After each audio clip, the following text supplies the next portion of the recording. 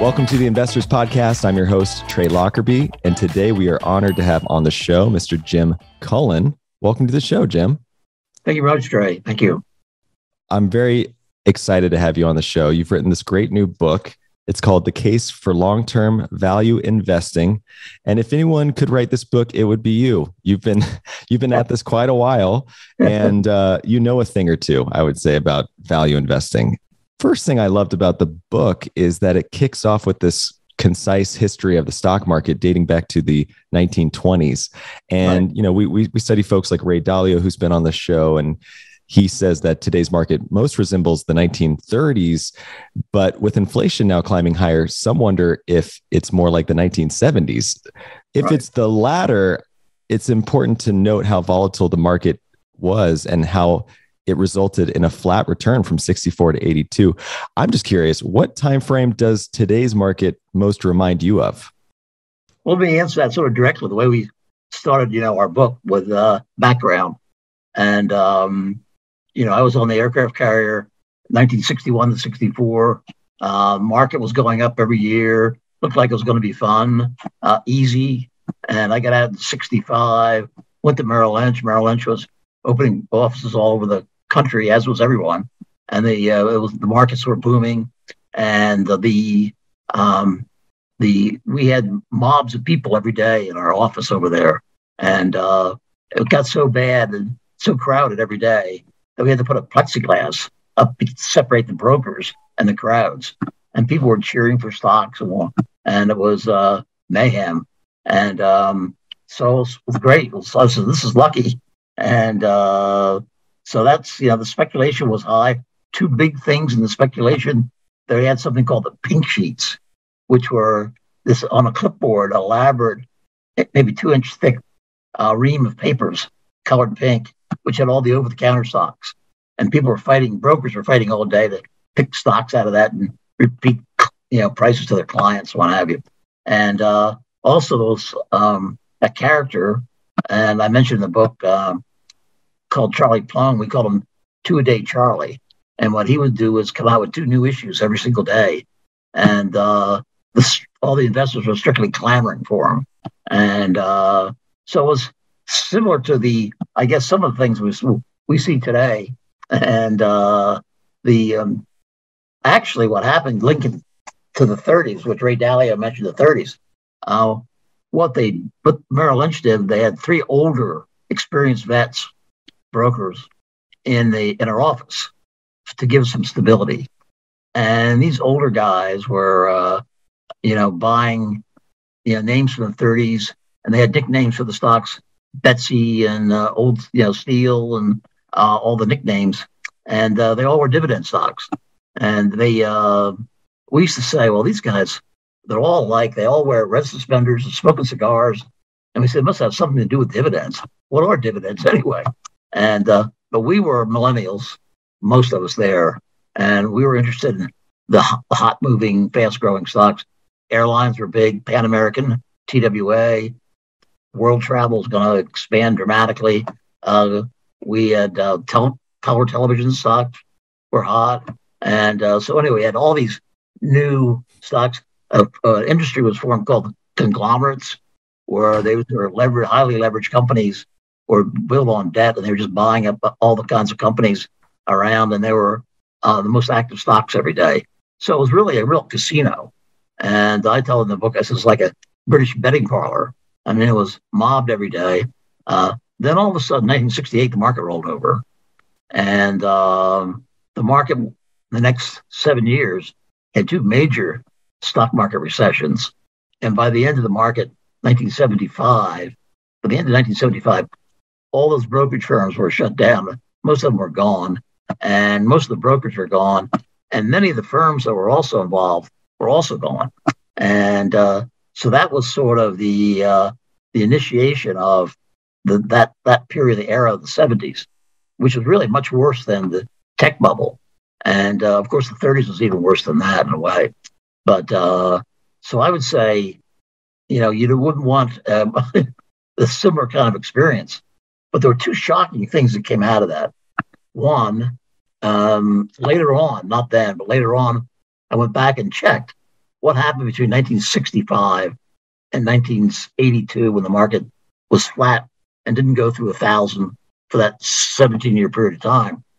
And what happened is actually the cheapest stocks on a PE basis, the bottom 20% of stocks on a PE basis actually went up 1,000% over that same time period, which is pretty much the same as they went after the bull market between 1982 and 2000.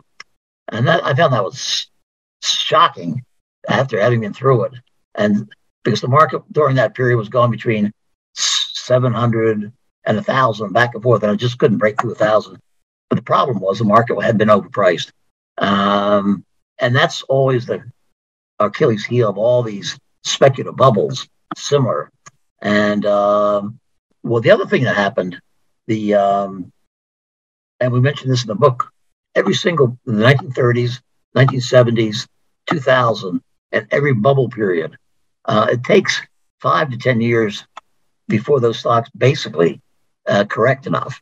And even though in every single case, the fundamentals for all those stocks were good all the way through the next 10-year period, but all of them were 10 years later were down. I remember in 1982, we bought IBM and Avon products under 10 times earnings with a big yield, and they had been, 10 years before they were at 60 times earnings and 50 times earnings. And the same way with RCA, and then in the same way we had here in the tech bubble, Microsoft and some of the other big tech stocks, we wound up buying as value stocks back in 10 years after the market top in 2000. 10 or 12 years later, I mean, we bought Microsoft, it was like 10 times earnings with a 3.5%, 4% dividend yield. So that's been the common thread in these past markets.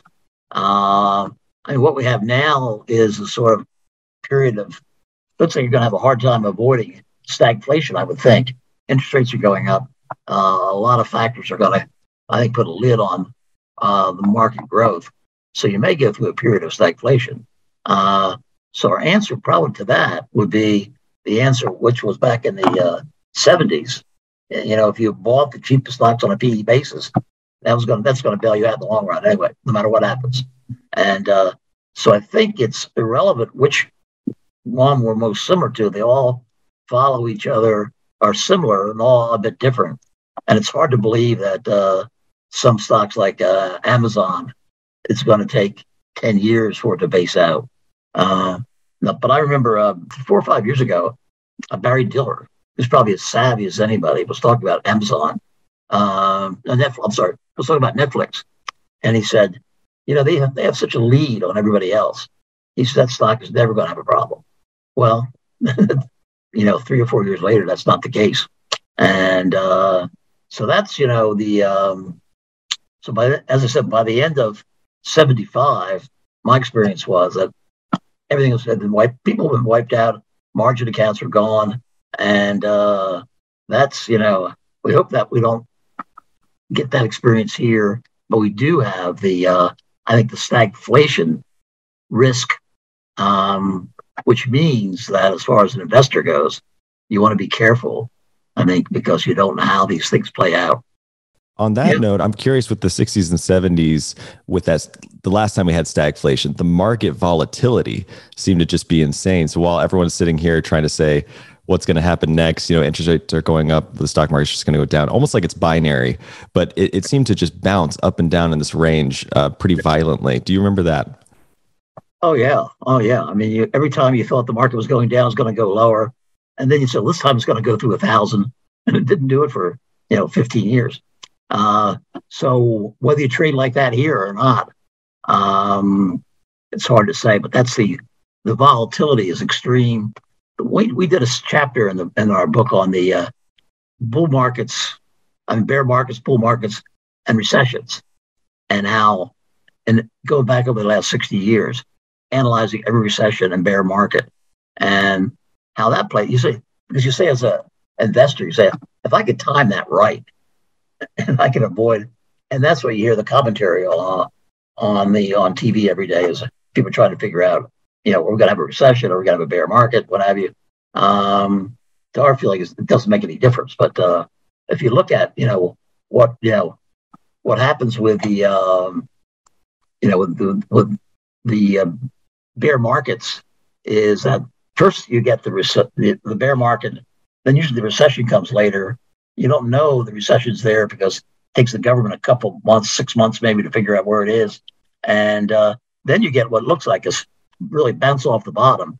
Studies done have shown that if you took over that 60-year period of time, if you took the bounce off the bottom and all those recessionary periods and took that out of the market, you basically wipe out the advantage of owning equities over that entire time period, which is extraordinary.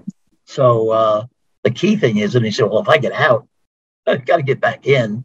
So you're probably better off not to get out. And the bottoms look like it was, if you look at the longer chart, looks like that would be easy to sort of figure out where the bottom is. But then if you expand that out, some of those bottoms took a year. I mean, we think of a bottom being made and all of a sudden the market turns around. These things could drag out 6 months to a year. And so that's what you don't know where you're at. So if you're trying to take a shorter term trading positions on the markets, it's a tough game. And so that's why I guess our investment strategy to get around that is, buy cheap stocks, and especially if in a tough market like this, cheap stocks with dividends, and stay invested and don't try to time it. And that's the big, that's what we get around to is the message we're talking about here. So what you just said a minute ago stood out to me. You said basically to you, this volatility doesn't matter. And that's because you're holding for the long term. And in the book, you lay out this very rigid, disciplined approach, essentially using the framework based on Ben Graham, which is as follows. So look for companies in the bottom 20% of the index when ranked by price to earnings. Look for companies in the bottom 20% of the index when ranked by price to book. Look for companies in the top 20% of the index when ranked by dividend yield, and then invest for the long term. So my first question is, can investing really be this simple? And second, how do you keep faith in your system knowing that things change and evolve over time? So for example, price to book becoming less relevant for non-cyclical stocks, that kind of thing. Yeah, well, they're the three disciplines Graham mentioned, and we get the number every year for the S&P 500. The shocking thing to me is we don't use price to book much at all. When we look at it on all the companies, and it's appropriate for very cyclical, material companies, but for most companies, healthcare companies, what have you, is immaterial. But the performance of that on a historic basis, even recently, has been pretty good, which is surprising to me. I wouldn't think it would be the case. What we do in most of ours, we start off strictly with a value strategy, number one, and then we usually want to take less risk.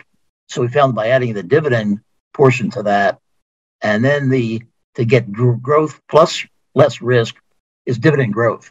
So those are the things that we're usually focusing on, and that gives you a lot of downside protection. And if you do well when the market goes down, over time, you're going to do well overall because the market's going up more than it is down. But if you do well on the downside, it's going to be a big bonanza for you. What we know is that over time, earnings double about every 10 years. And that's going back to 1920s. It's consistently that. The thing is that when earnings is that just across the board, small caps, large caps? Well, that was the S&P. That study was done on the S&P 500 basically, and what we did was we once we did the low PE stocks, we said, how about dividends? And what it turned out that dividend yield on the S&P 500 was much smoother than earnings on the volatility over the 70-year period of time.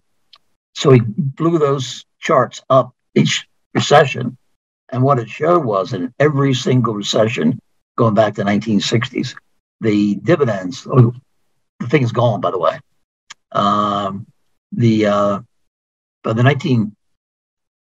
back to the 1960s, every single period, every single year during every recession, the dividends increase by the S&P every single time. The only exception was TARP, the most recent, and that was artificial. And the bounce back in dividends after that was one of the biggest bounce backs ever.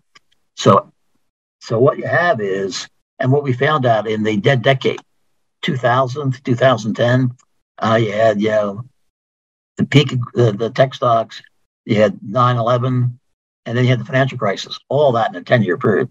Probably one of the worst 10-year history periods we've had. And so if you look at that, actually the dividend strategy, value plus dividend strategy during that period was actually up almost double during a 10-year period of time. And the market was down about 7 or 8% per year down that same time period. So if you go back and look at it, well, why did that happen? Well, if you started off in the beginning of the year 2000 and you had 3% dividend yield on the portfolio, but dividend increases as you went through the whole 10-year period, kept inching up. And so by 7 or 8 years later, you had about an 8-9% dividend yield on the portfolio at cost, which means the stocks aren't going to stay there. And they went up, and that's why the market went up. So dividends are very underrated. And so we've become more and more, that's going to become a bigger part of probably 80% of our business is in the high dividend strategy, high dividend plus value strategy. If you look at the history of value versus growth, the reason why value wins over that is because when the market's going up and it's a hot market, value will trail pretty consistently, but not by much. But when you get a tough market, value dramatically outperforms. And this year and the last year and a half has been a case. That's been a case that I'm doing a market letter right now, which is highlights that. And the market's changed. The market's changed, and you have a situation where you got all the earmarks for a stagflationary kind of environment. So you want to be taking less risk. So now it's probably more important to have the dividends than normal.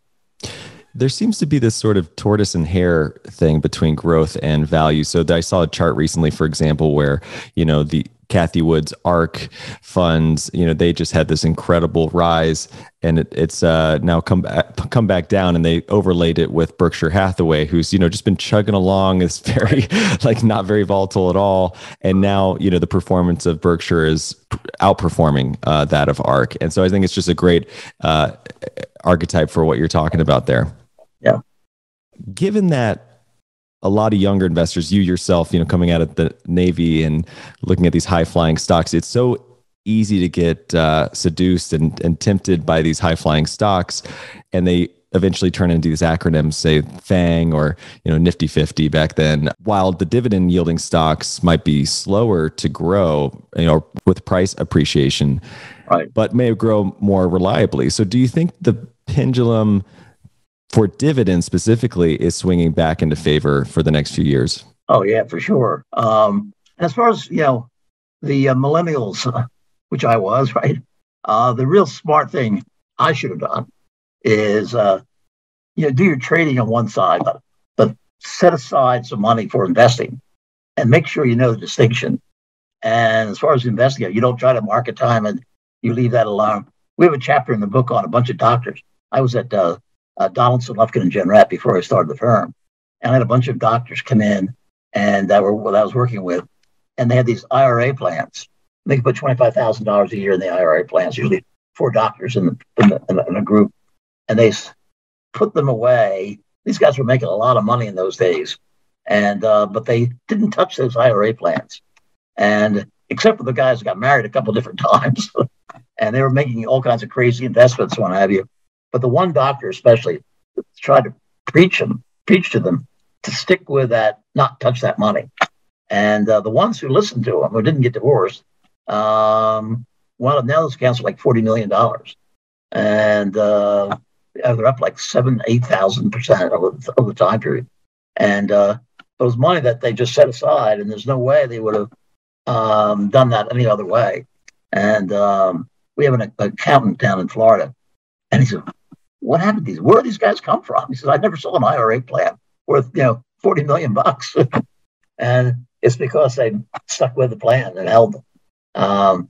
the temptation to change, and that's why I wrote the book. We said, the average investor, number one, they get no education in schools or what have you on the stock market. And Jason Zweig, actually, the New York Times, or Wall Street Journal, rather, who I know, and he wrote an article recently, and he said they are getting some education, but it's the wrong kind. They're having these contests where they say who has the best performance for the month.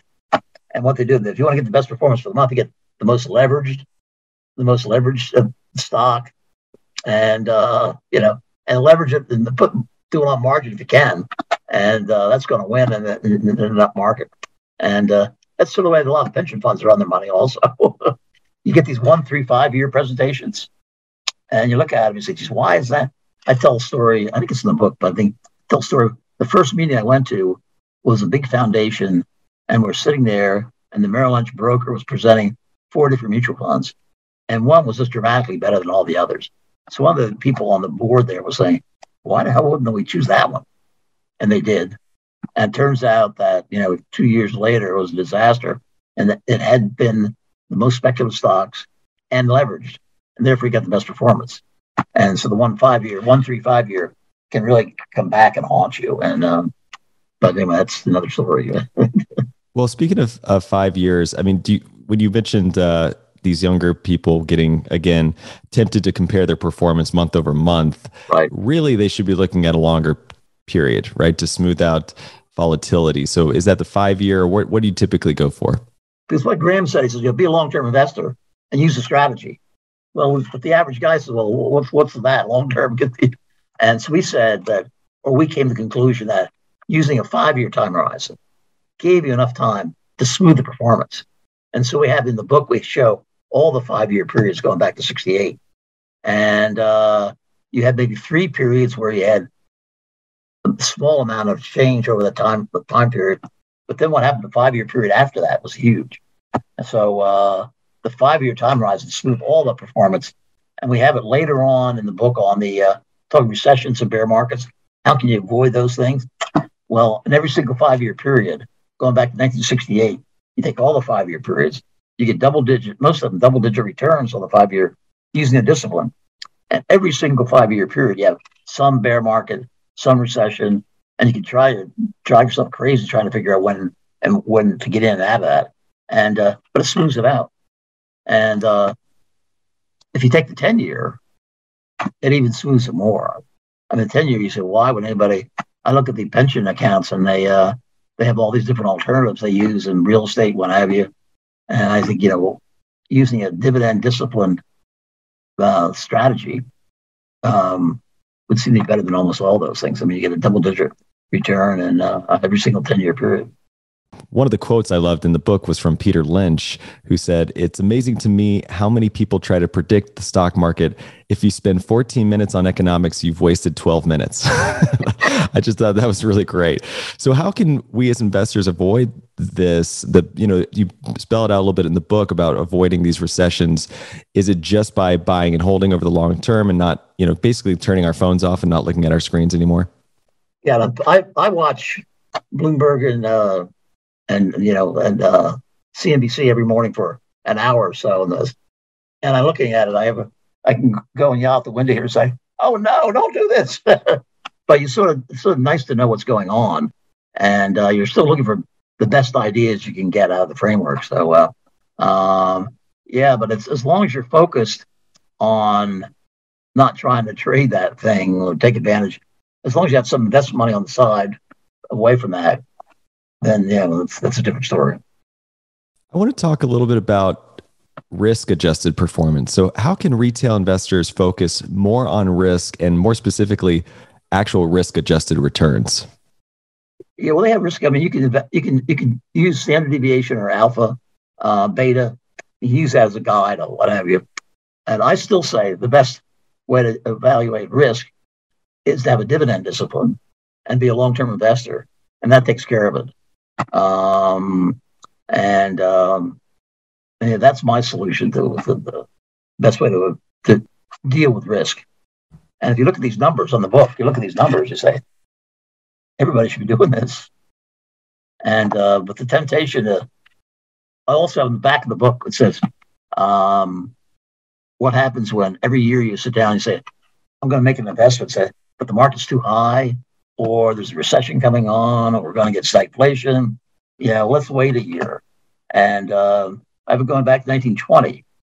Every year there's a reason not to get your money in that year. And so you sort of got the market over the same time period has a phenomenal return. So you just got to go with it. Actually, John Templeton did a study over a 20-year period of time. If you bought the market every year, if you're making a contribution every year over a 20-year period of time, and you bought the worst possible day every year, and the best possible day, the difference is only 1% over the 20 years. Amazing. So the compounding takes care of it. So are you a proponent then of dollar cost averaging, every Sure. paycheck, that kind of thing, going to your 401k? Save it whenever you can do it, I mean, that's one message in the book, At the end, I have the 14-year-old paper boy, paper girl, compounded interest, and how that's the secret to investing, really, and how they start when they're 10 years old, when I put a small amount aside, the compounding. I mean, that's really the key for people to get started. That probably should have been the first chapter in the book. Well, you've been running this fund for multiple funds, mutual funds, for a long time. And I'm kind of curious, if that's the case and we're just kind of dollar cost averaging, there are cheap means to do that, with the Vanguard S&P 500, for example, which I saw on your website is a benchmark. I mean, most people look at that at least as some kind of benchmark.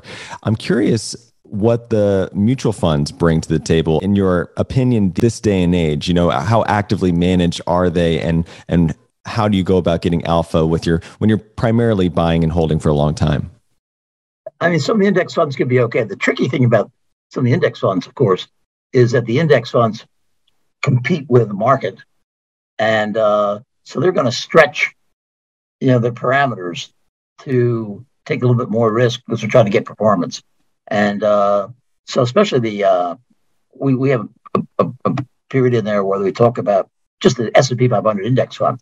How it gets really overloaded with the top 5 stocks, and once the top 5 stocks with the highest PE multiples, once they become like 25% of the company, that's usually when it's getting way overpriced. And so, therefore, after periods like that, then the index really dramatically underperforms. So you get wider swings in performance with the indexes, and people cheat on even value. The value indexes. If you look at the value, different S&P 1000 value index, what have you, you'll see they put names in there. You say, well, these aren't value names, but I think they're trying to make that index more attractive, or more, they say, more representative. Is the idea of the low PE performing over time just a reversion to the mean philosophy, if you will, just as a statistic approach? Is that because you got to hang your hat on something, over time? And is it just that you look back at the data and back tests and say, over a period of time, this does revert back? It might take years, but eventually it does. Right. That's exactly it. That's a summary for it. So you mentioned who you wrote the book for. I'm actually curious about that. It's written in this very approachable way. It's very bite-sized, I would say, almost, some of the sections. Was it for younger people, maybe even in your life, you wanted to pass along, or you mentioned there's a lack of education, you wanted to just get something in their hands that could help guide them over time? Combination of two things. One, I think the thing that really started me is that value had been out of favor, like 10 years, which is unusual. And so it was a long period. And I remember going to a pension consultant who we used to do business with. And I said, when are you going to do a value search for a pension plan? He said, we haven't done a value search in 10 years. I said, oh my God. So not only was value forgotten, not only was it not being used, but basically been forgotten. And so I said, that's why I changed the name of the book, was going to be Long-Term Value Investing. I said, we got to make it a case for long-term value investing, because we got to start building the blocks from bottom up. And so it started there. And then what I know from being in the business for 50 years is that when you're talking to clients all the time, and most of them, you're trying to educate them as you go along, but it's hard conversationally to get through to people. And so I figured if you write this thing in a book, and then it's something that people can rely on a bit more. When people read something, then it becomes their idea, not you're telling them something. And I think it has more of an impact. And so then the secondary was really to educate investors, educate young people. And so it's a combination of the two things. So then you're using the filters, if you will, so to speak, with the low PE, high dividend, low price to book. But once you've screened all of that, right, how do you pick the winners? What are the next steps from there? Well, we have a chapter in the book on the research side, and use all the parameters, price to book and payout ratios and dividend yields and all that, all the various ratios. Then you're looking for number one, you want to have diversification, because what you know is the strategy works. So you don't want to get locked into too many drug stocks, too many computer stocks. You want a diversified list of holdings. So we say traditionally we try not to do any more than 10 or 15% in any one industry, and be diversified. We know the strategy works. So we want to stick with so we participate in the strategy and we don't get overwhelmed with any one group. So we start there, and then we get a portfolio which is dramatically cheaper than the market right now is, say, roughly 20 times earnings. Our portfolio is around 13, 14 times earnings. And we're always trying to get new names in the portfolio that are cheaper than what we already own. And it's an ongoing process. And in the book, we have where the ideas come from. They come from wacky places, all kinds of different places. I took one about a Canadian National. We owned International Nickel. And we were meeting with the analyst after he was visiting them, and he was updating us on International Nickel.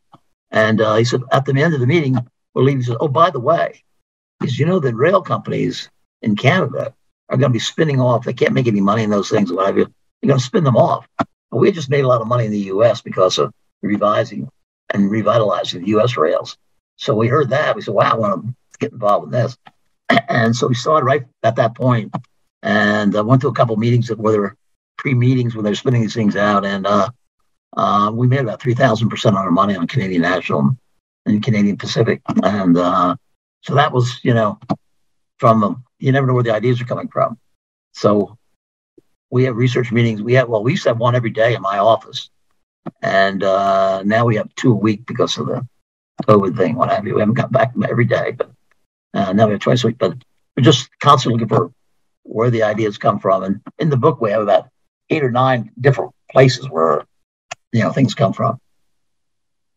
Yeah, I love that part of the book, the by the way chapter. And it reminded me, we were just at the Berkshire Hathaway show, and Buffett talked about buying Allegheny.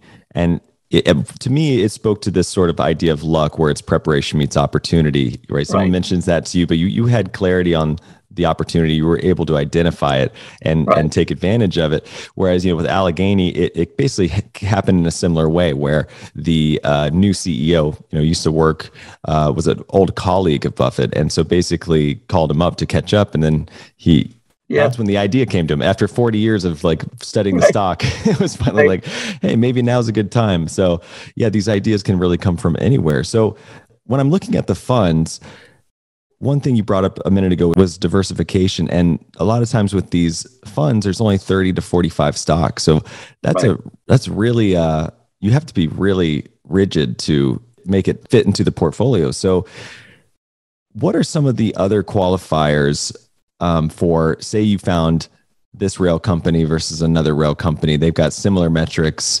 Does it come down to management, or what are some of the other factors that? Big deal. One thing we sort of missed here, and I have in the book I mentioned management and the importance of management. Jamie Dimon, for instance, and one thing about and Iger of Disney. The one thing I didn't mention, and actually, when you think about it, equally important when a good manager leaves a company. You want a good manager. We in the book we mentioned 3 or 4 managers that were the reason why we bought the stock, and. But actually, when somebody leaves, usually more often than not, it's probably a good idea to reevaluate the company because there's an adjustment that goes on. So management is always a big part of it. We have in there called a 3-point fix. So you get stocks which are 3-point fix is a Navy term. It's, you go in the harbor, you get 1-point fix. As the harbor's fogged in, you're probably going to be okay. You're going to get in out in your slip. And you get 2 points, you get another fix, and that gives you a better chance. If you get a third fix, you're going to get in the harbor no matter how fogged it is. And so that's why. So in investing, you have characteristics, long stocks, cheap, makes sense, what have you. And then you think you have it. You never know whether you have the story or not, but you think you have a good story on something. Then if you can catch something which periodically will go out of favor and time that, and that's the third point in the fix, skipping something that's been out of favor. We went back and looked at the stocks that were the stocks we made over 1,000% in, say, over time.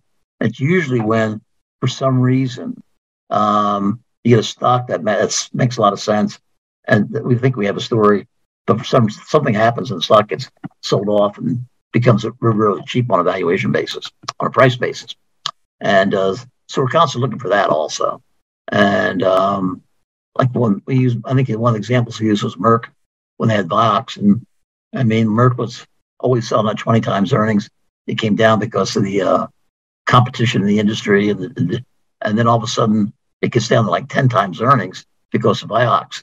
Yeah, was giving lawsuits, what have you. And if you bought then, the next thing it was, up 1,000% over the next 5 years. But so anyway, that's always a guessing game to a certain extent. That's inexact science. The picking the stocks. Is that what gets you out of bed in the morning? I'm curious because, with this systematic strategy, there is that art piece to the science, as you kind of mentioned. So is that what, I'm just kind of curious. You've been doing this a long time and a lot of this is buy and hold. What keeps getting you out of bed to go do this every day? Well, that's why I watch the CNBC and what have you in the morning. And I get Value Line. Buffett does this also. I get Value Line every week. And that gives you a lot of coverage of all the stocks. And that gives you all the financial data on them and who has how much debt, what have you. So you're looking for companies with less debt usually. But a combination of all the things you put together, and you're hoping something jumps out at you. And that makes it fun. There's a guy who does a report, 13D Research, and he does very thematic strategies. And we've got a couple good ideas out of him. And there's certain people you rely on that have been very helpful. Very cool. So I'm kind of curious, going back to the younger investors who I think this book will really speak to, who are so driven to growth. There's a lot of data in this book that you lay out. What should these younger investors know about growth-oriented stocks based on the data in the book? Well, just the history that you got to be careful, because all of a sudden if you get caught, the history, these things, and all this, and every single cycle, the companies that peaked out had great earnings for the next usually 5 or 10 years. The earnings continued fine. It was just prices got too high. So that's the danger. Amazon, for instance, here. I mean, Amazon, you're starting getting competition in their industries. Companies get so big that they start competing with each other. And then all of a sudden, instead of buying little minnows, they wind up, dealing with sharks.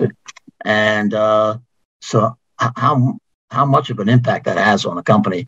But eventually, they could have, usually the business continues to be halfway decent. Just the growth rate slows because it's got more competition. And then all of a sudden you wind up, in every single case we wound up there, you wind up getting these stocks down to where their value levels, and they can be bought for a value guy. Whether this happens here or not, I mean, you look at, it seems like early in the game, but Alphabet looks like it's only 20 times earnings, so it looks pretty inexpensive. So I know our guys are doing some work on what stocks are early.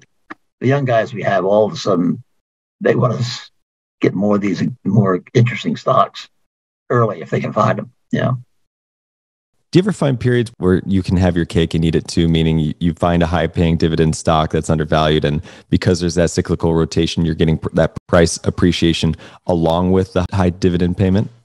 Well, that's what you're looking for. And what you want is dividend growth. I mentioned dividend growth. So these are companies, I mean, we don't look for just dividends. We started the strategy in 91. The only thing they had, the equity income was a category.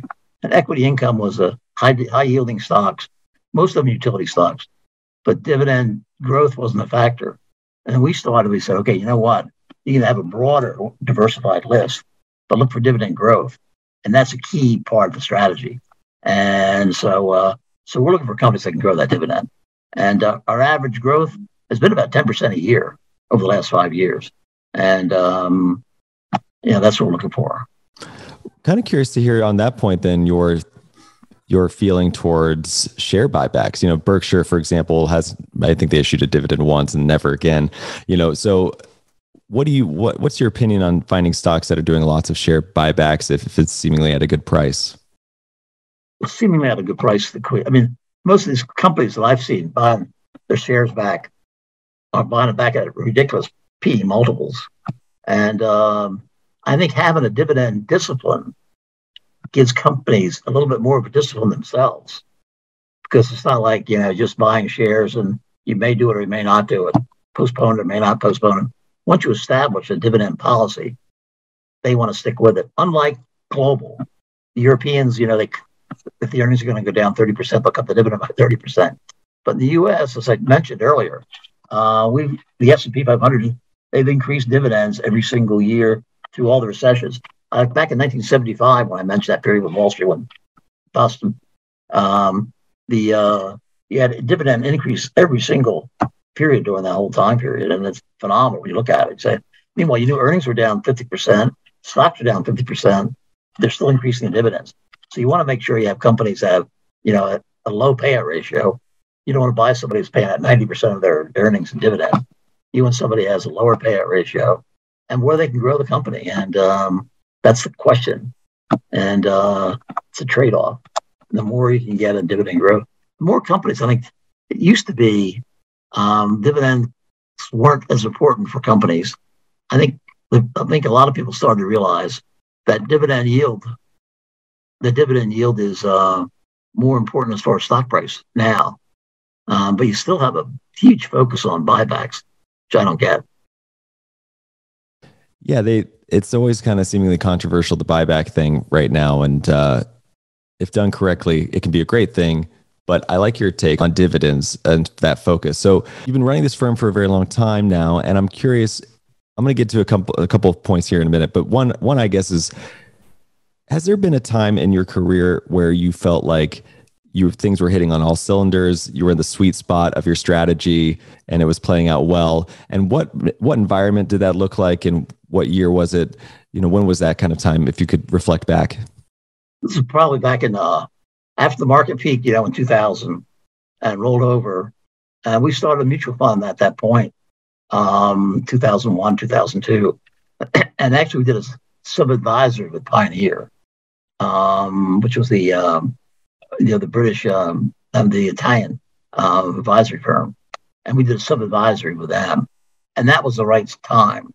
And we were like in the top 1 percentile, the 1 year, 5 year, 3 year, was posted in the Wall Street Journal once a month. And we were there consistently in the top of that. So that everything was going right. And we raised about $7 billion in about 4 years. And so everything was clicking in there. And then all of a sudden you get to a period where, your value's out of favor and you have to struggle. Yeah, exactly. And, certain folks seem to acknowledge the macro. I mean, I imagine when you're watching CNBC in the morning, it's hard to avoid. They're always bringing up macro stuff. So it's that importance of awareness, but not necessarily letting it influence your strategy. Right. And that seems like so easy to just say, but so hard to actually play out in practice. So do you have any things in place for you so that you're not touching the dials when, maybe you shouldn't be? Yeah, I go back and look at the chapter we have in there on recessions and bear markets. And you look at that and you say, the temptation here to try to get this right is almost overwhelming. But then you go back and look and say, okay, let's superimpose the rolling 5-year periods over that with those recessions all blocked in.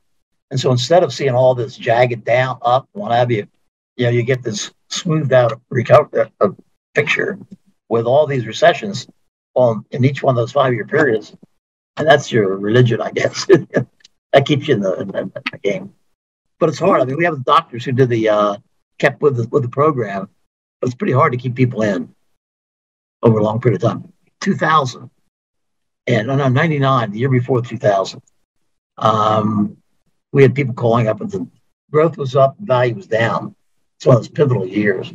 And usually a pivotal year like that, usually at the beginning of a term, which it was then. But we were getting fired, guys. And I'd said to people, only sell half. You're getting fired 10 times, 20 times a day. Yeah, that can't be easy. I mean, those phone calls, you get used to it over time, or, how do you manage that? Yeah. And you have people who have been with you a long time, probably who trust in it, and right. You build that trust over time. A lot of if we can get people through a 5-year time horizon, then a lot of them become believers, and so that's why we have some business up.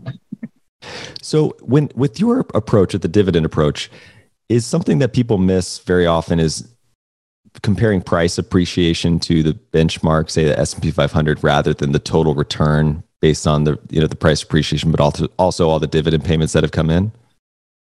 We always compare the total return versus our return, and as a guide, we're trying to beat that bogey all the time. So we don't look at it without the dividends. We just look at it, total return on both. So one thing I found interesting in the book was the part on covered calls. So, when is it, options have become, they're always kind of around and trendy, but in the last couple of years, they really exploded, in popularity. Right.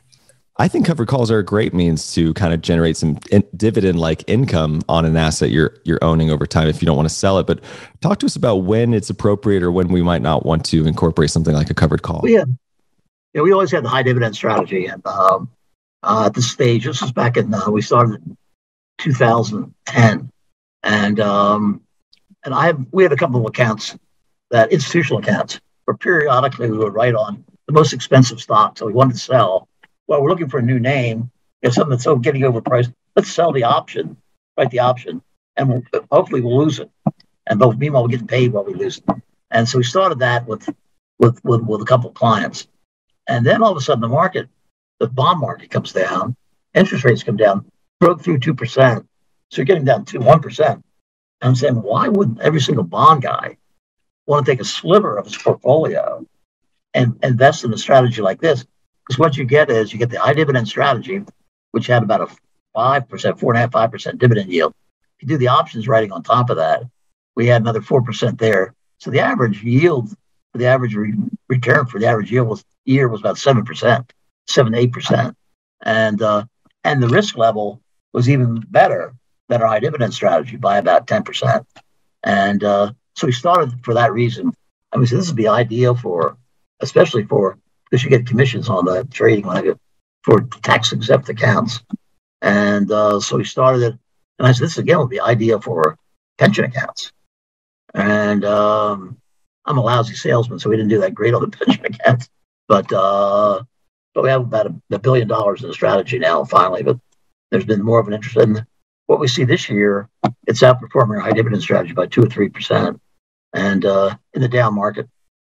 So I think when we were down 4%, that was flat, and market was down, 10%.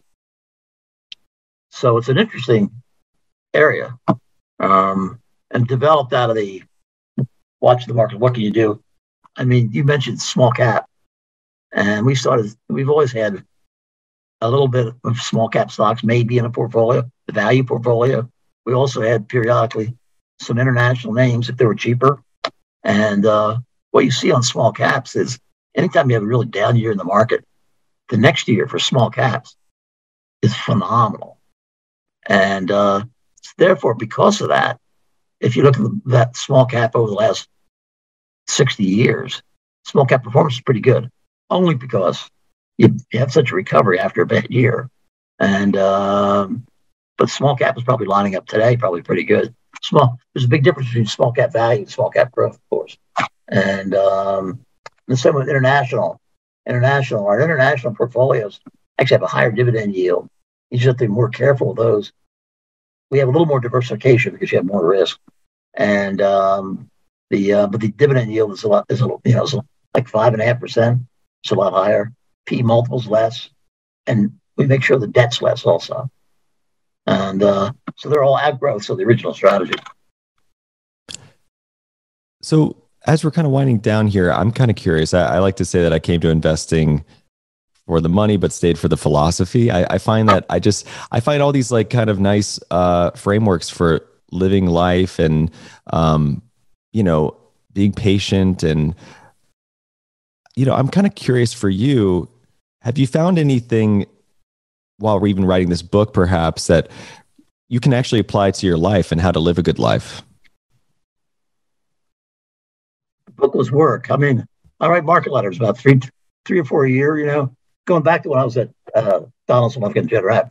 So it's about 35, 40 years of writing market letters, which I'm comfortable with. Writing a book was a challenge. And so that was work. But I love to read. So that's sort of, but anyway, so it was satisfaction to getting it done. But otherwise, not directly. I find reading is a good hobby, reading and tennis. But you can go sit on the beach, and sometimes when the markets are the way they are, I like to go and sit on the beach with a good book and hide out. That's a really good strategy. I'm going to take that one. Well, Jim, this has been just such a wonderful conversation. I'm so excited to have you on the show, and you've written this amazing book, and your market letters are incredible. Everyone should check them out. Before I let you go, tell the people listening where they can find the book, where they can find more about you and your funds and those market letters exactly. Okay, I guess the Amazon is where the books are. Our publisher is in London, and but basically we're located in New York City, Olympic Tower, 645 Fifth Avenue. We've been there for 40 years, same building. And so if anybody wants to contact us there, want any information on our market letters or what have you, that's probably the best place to get us. And we're about 100 of us there. We got a floor there on 51st and 5th.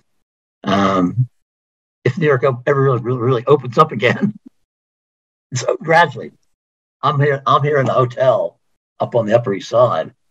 Place is booming up here, and you go down to the offices, people just aren't coming in yet. Even our place, the research guys are coming in, and we're never more than half full. But everybody's enjoying the openness, because all of a sudden you have all these restaurants outside, which you never had before in New York. So that part is a lot better. And so anyway, it's well, Jim, this has been so great, and the book is called The Case for Long-Term Value Investing, a guide to the data and strategies that drive stock market success. Thank you so much for coming on the show and spending your valuable time with us, and just in general teaching, using this book, using your letters, and sharing the knowledge you've accrued over such a great and amazing career. So again, we really appreciate the time, and I hope to do it again soon. Thank you very much. And if you get to New York, stop by to see us.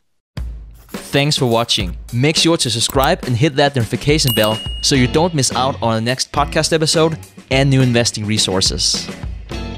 What are your takeaways and thoughts on this discussion? Let us know in the comments section below.